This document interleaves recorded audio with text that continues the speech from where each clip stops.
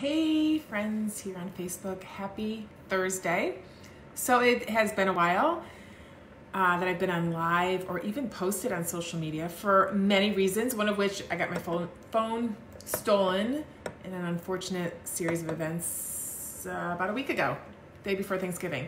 So I was out of commission from having a phone. And then, it's just been a little bit slow going after the holiday, getting back home.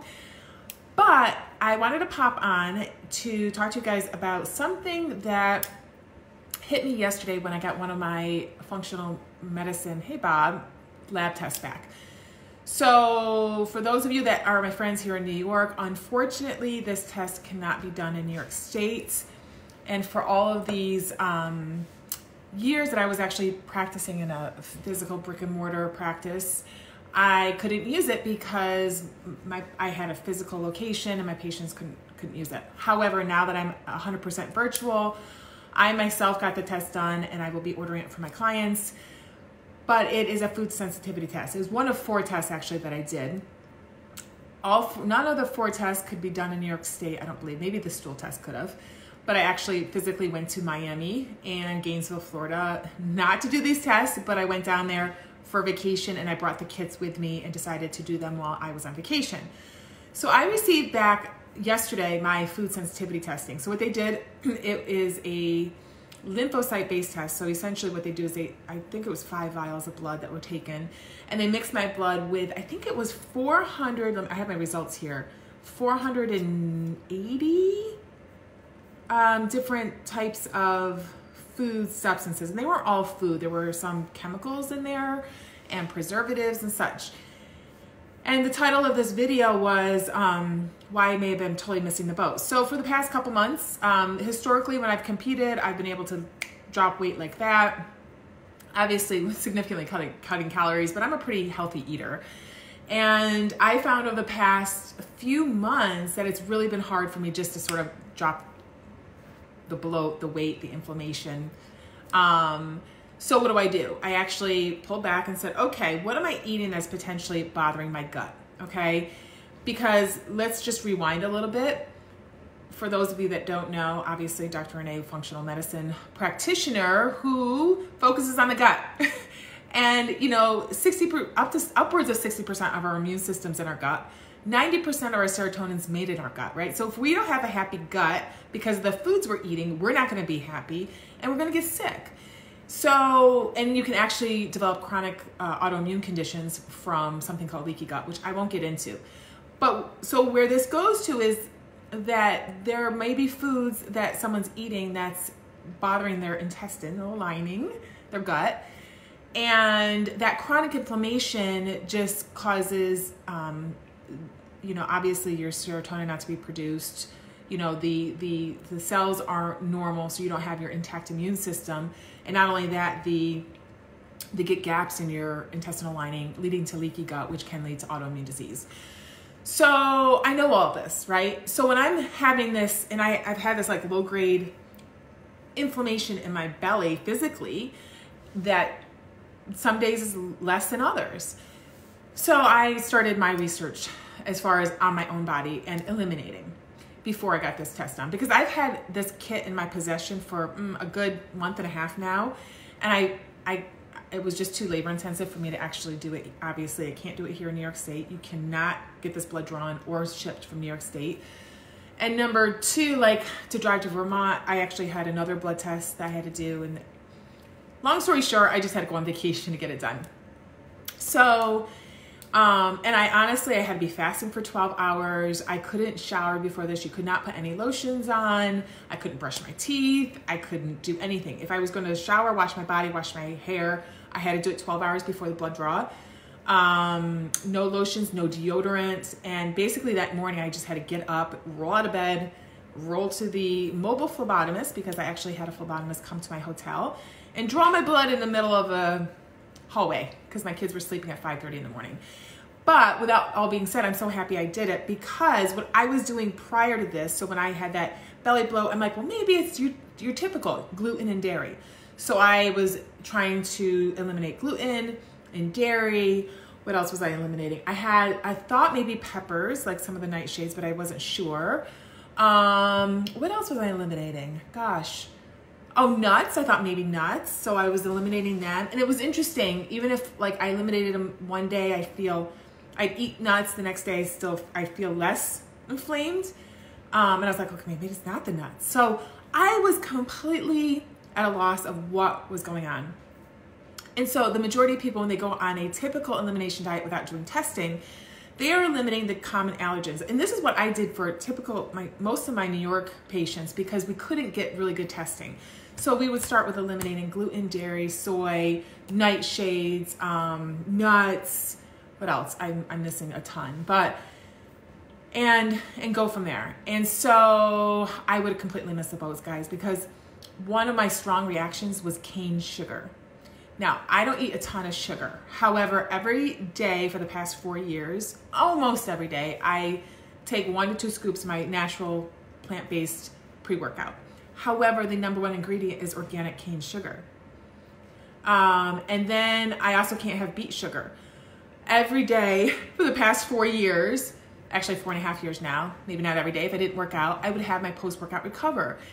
First ingredient, beet sugar. Again, these are good, sugar's not bad. And most, if not all, of the pre-workouts have some sort of sugar. I think sometimes the artificial crap is even worse, because I actually do have a sensitivity to one of the artificial sweeteners also. But I would completely miss the boat, because every single day, it's interesting, I start my day with my workout and my pre-workout. And I'm not saying I'm not going back to my pre-workout after the 6 months elimination period. However, maybe I just won't have, maybe I'll take breaks from it, right? So I'm not exposed, but it's not that much sugar. However, there are other things in there. So I start my day with some organic cane sugar, some beet sugar in my pre-workout, post-workout, right? Then I have recently gotten on to cassava flour, like some of the chips that is, again, I'm getting away from gluten. So I moved on to cassava flour. Well, I have a severe sensitivity to tapioca, which is like cassava. So that wasn't, and that would not have been on my radar to eliminate. And I have a strong reaction to that. So every time I was buying these chips thinking I was doing a body good and eating them, no. Cottonseed oil, I don't have cottonseed oil, and then some of the moderate reactions I have. So these are foods that I actually have to avoid for 3 months, the best I can. And the purpose of avoiding them is obviously my gut doesn't like them. So when I avoid them, it allows my gut to heal. And not only that, you remove, but then I have to start repairing. So I will probably be adding on some glutamine. I honestly stopped all my supplements because I wanted to see what my 4 tests came back. And as I give my tests back, I will talk to you guys about them. But I cannot have oranges. And I don't really eat oranges. I don't have orange juice. But I've been having lots of peppers, so I can't have peppers. Or white potatoes. So who doesn't like a French fry once in a while? And I sometimes even get the potatoes, cut up the potatoes, sea salt, olive oil, put them in the oven. Healthy, right? No. I am having a reaction to them. So I can't have white potatoes or peppers. And so since those 2 are nightshades, I pretty much should avoid all the nightshades, which also includes tomatoes. So tonight I was going to make a tomato-based recipe. That's not going to happen. And eggplant. I love eggplant. Lemon. Guys, I just got on this kick recently of for a while, you guys know I do my detox water. I got off that kick because I was having tons of lemon in my water. But recently I've been adding lemon essential oil. Can't have lemon. What else? Ethyl mercury, that's in thimerosal, which is in vaccines, and I do not get the flu shot, and I'm not going to be planning on getting any vaccines anytime soon in DEET, so that's your bug spray, and butter. So even if I had avoided dairy and gluten, guys, I'm still having butter. Like I avoid milk. I wasn't having yogurt, which I really like yogurt. Plain yogurt flavored with stevia. So I can still have stevia, which is one of my favorite sweeteners anyhow, so that's not a big deal. And in my pre-workout, my post-workout, there is stevia. No, white sweet potatoes, probably not. I can do, sweet potatoes? Oh yes, I can do sweet potatoes. I can't do white potatoes. Because all of the, Kara, the potato family's not completely out, it's just the white potatoes. Because they did test me for sweet potatoes and I was fine. But yeah, I mean, they do list everything that was tested. And some things are things that, like, they're toxins that I wouldn't be putting in my body anyhow, but they tested spices. I mean, it was an extensive list of things that they tested. And butter. So butter. I was having butter pretty much very often, actually, with like when I make eggs, I put butter. So my point is, like, I thought I was removing the things that I was possibly sensitive to, but I was missing the boat on a lot of things throughout the day. And it wasn't just one thing. I wasn't overloading on sugar, but you guys know cane sugar's in a lot of things. Like, I'm only human. There are times that I'll have something packaged with sugar in it. What was I looking at? Oh, I was gonna put chocolate chips and banana bread. Like, right up there is cane sugar. And you all know when you read a label, the first ingredient's the highest amount in the, you know, food type. So like, I really have to be conscious. I can have coffee. Fortunately, they tested coffee. In the past, I had been sensitive to coffee. I can have coffee. Sorry, I was just getting a message. A call from my sister, who's probably gonna watch this video. Most white potatoes are out for people. Yeah, whatever. I don't go fancy with it. In this area, we have sweet potatoes or white potatoes. Like where I live, there's not a fanciness between white sweet potatoes. And I don't know if you can generalize. Oh, another thing is turnip fries. Turnip fries are awesome. So anyhow, my point is, like, I don't think you can generalize like white potatoes aren't good for anyone or are out for people, because I thought the same for gluten with me, and I'm fine as per. Now, the gluten has a whole nother issue in breads and flours, and you know, like there's a point where yes, I can eat them because I'm not reactive, but will I eat them for my health? No. And the same with white potatoes. Like, I'm not a huge white potato eater, so I didn't get that. I'm like, oh, you know, I honestly, when I got it and I looked at the ingredients of my pre-workout, I went, oh, because I truly, Walmart has them. Well, again, Walmart's a half hour from me, so I don't typically shop at Walmart.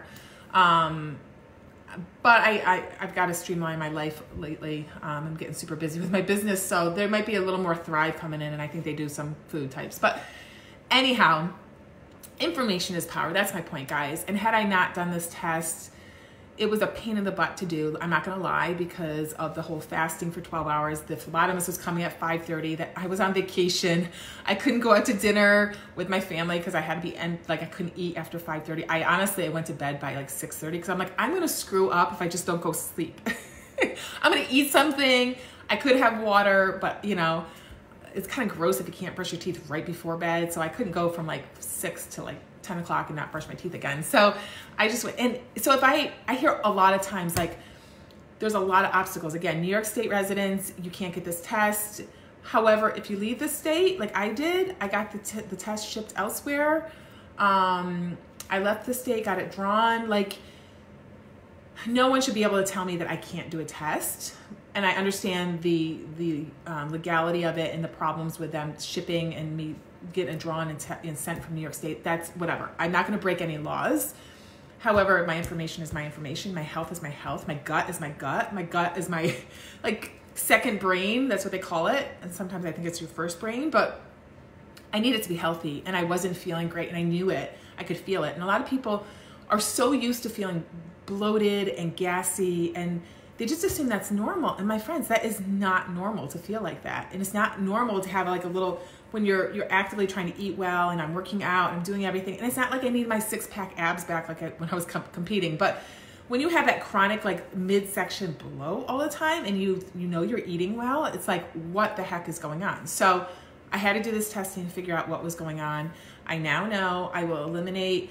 And it's not the end of the day. Honestly, I can have natural sugars. I can have, you know, wine has natural sugars in it, obviously. If you guys watch my Instagram stories, I just talked about ordering dry farm wines, which is less sugar, biodynamic, natural, you know, wines, lower alcohol, like all the good stuff if I'm going to have wine.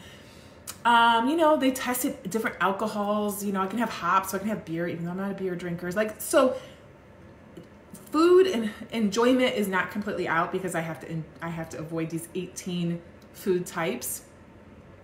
And grapefruit I can't have. I never have grapefruit. Oh, phthalates was on there, by the way. This isn't a lot of beauty care products, so I've got to go upstairs after, like, over the next couple days and make sure that my a lot of my products. I just ordered a new skincare line that's like completely clean, non-toxic. You know, it's a complete overall, guys, overhaul in my beauty products, in my makeup, you know, in my hair products and everything, but it is so worth it at the end of the day when my body is happy again and I'm not putting all this toxic stuff in and on it that it's not happening, it's not having. And obviously this stuff is not toxic. Sugars, you know, too much of it is inflammatory, by the way. I wasn't eating too much of it, but I was obviously, my body wasn't liking even the small amounts I was eating. So my point is, like, you might have to think outside the box if, you know, again, you have some belly bloat that you're like, I'm eating well, what's going on?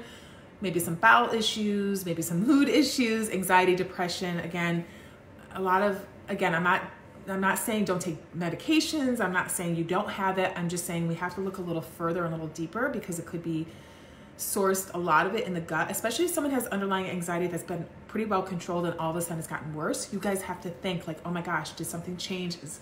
Start paying attention to your gut. Start trying to eat mostly whole foods. Try to, you know, again, if you're not going to do testing, eliminate the common allergens. And if you're still not feeling better, then you got to ask more questions, okay? So for 2 more days, guys, I am extending a $50 off for my initial consultation. It does not include testing, unfortunately, but at least it's a step into the right direction of like tapping into my brain of how to make you feel better and healthier based on what your goals are for 2020 and how you're feeling now.